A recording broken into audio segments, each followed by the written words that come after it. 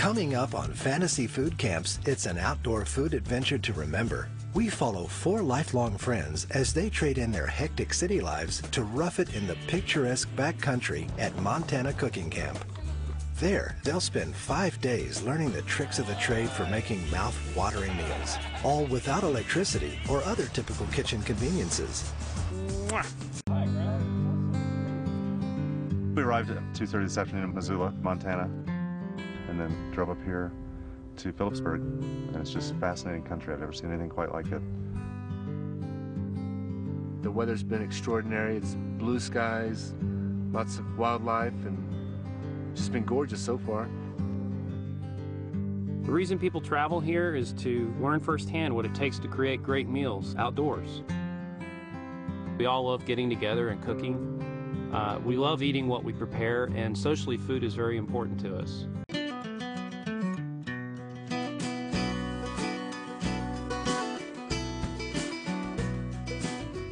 I'd like to welcome you guys to Montana and also to the Tine Camp Cooking Program.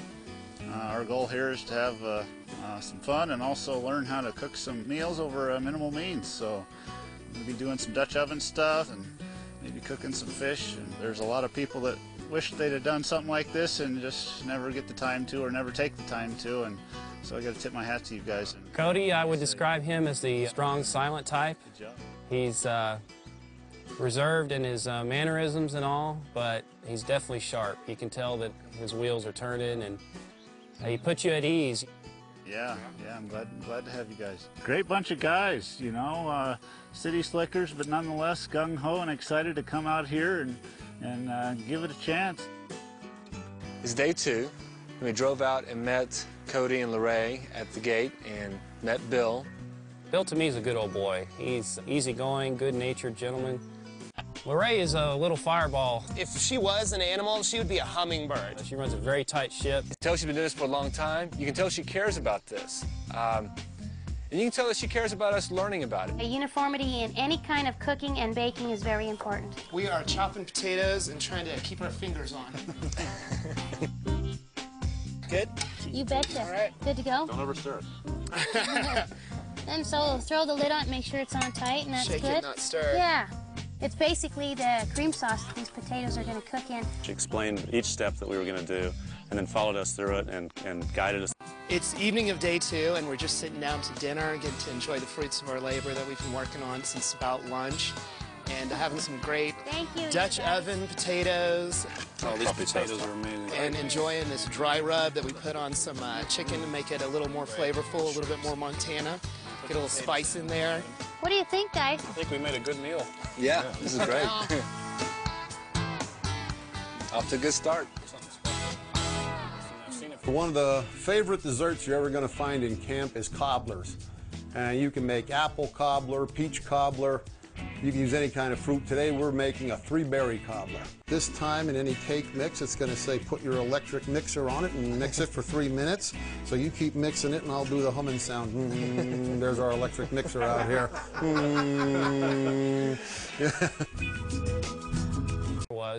We made some kebabs out of elk that I cubed up and we marinated. So I've got balsamic vinegar, red wine vinegar, brown sugar, cider vinegar, salt, pepper, and olive oil.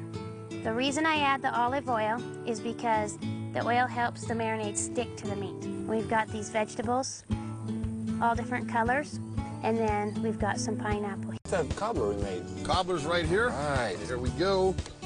Take the lid off of this. There you go. That's excellent. Yummy. Amazing. I can't believe we just had dinner and it's already 9 o'clock. It's still light outside. It's gorgeous in Montana, and we've had just a day full of instruction, hanging out, and now the day's over. We're exhausted, ready to get some sleep and get ready for fishing tomorrow. We stayed in the tents all night. It brings back memories, really, of being a kid for me, because as an adult, I've not gotten to go camping that much. It actually came out of me of summer camp because there were 4 of us in the tent. And everybody's trying to go to sleep, everybody's kind of joking and cutting up, and that was fun. I can't imagine ever having that opportunity in my day-to-day life. All right, you guys. We are going to cook up the trout that you caught this morning. If you would, cut some slices of onion, take some lemon pepper, sprinkle it on the outside, take the seasoning salt. I'm gonna take a little bit of that spinach, sprinkle it on him, and I'm gonna wrap this up. Ooh. Oh yeah, I feel it.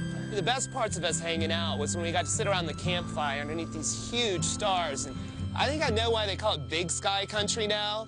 The Big Dipper had never seemed so large. It was right at the horizon, and we just kind of sat around the campfire, kept stoking the fire, keeping the embers coming up, and talked about what we'd done these past couple days, how hard it's...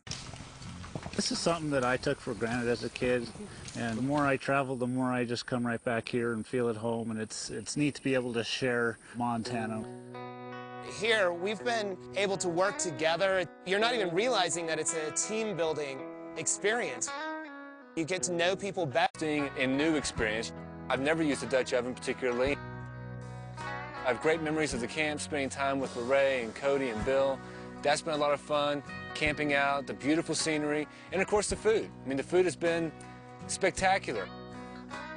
When I leave this camp, I'll be taking certainly new friendships that were created while I was here and people that I would think that I would keep in touch with for years to come.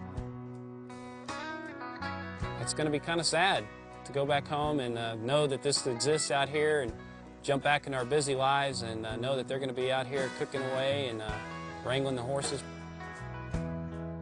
I get a sense of satisfaction and happiness because we make a difference in a lot of people's lives. I think a lot of people want to come here, they dream about it or think about it, and I think these guys did pretty good. When they leave here, they're going to be taking a sense of accomplishment because they came out here and they actually did this cooking for themselves. They're going to take that with them, plus they're going to take a knowledge about life in the backcountry here.